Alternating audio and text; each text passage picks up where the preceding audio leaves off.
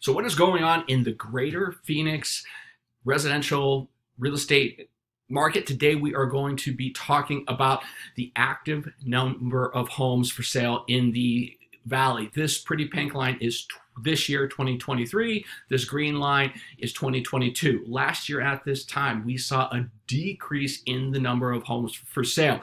This year we are seeing the opposite. We are seeing an increase in the number of homes for sale. However, at the pace that the inventory is rising is definitely lessening.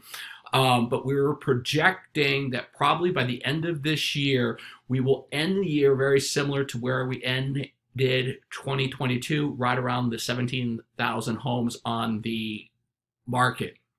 The recent decline in interest rates so far has not increased buyer demand by any significant levels. Prices are holding fairly solid, with those in-demand areas throughout town holding much better than the fringe areas in the outskirts of the city. Those are much more of a buyer's market than the interior of the city.